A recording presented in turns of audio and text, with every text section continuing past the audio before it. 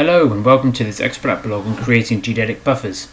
Distance measurements, like the buffer tool, are easily miscalculated when working with projected coordinate reference systems. The projection introduces distortion, which inhibits the accuracy of measurement. To create buffers that honour the coordinate system's datum, we need to ensure the data we are working with is in a geographic coordinate system, i.e. it is not projected. To save confusion, it is recommended to have the data frame in the same coordinate system. In this example, we shall take a subset of features and apply a 10 km buffer to them. Selecting by attribute, I have selected those features that represent platforms.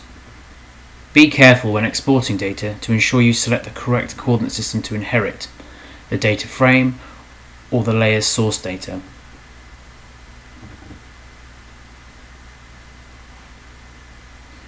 Removing the symbology class for platforms off the original layer ensures no confusion when working in this session.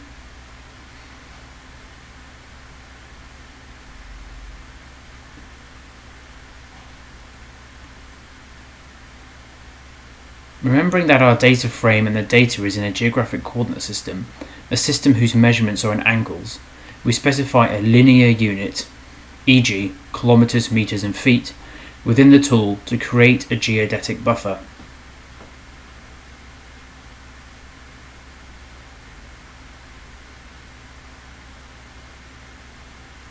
The resulting buffers are geodesic and stored in a geographic coordinate reference system.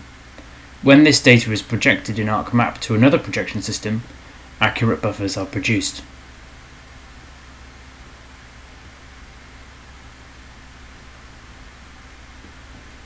This process can also be applied to lines and polygons.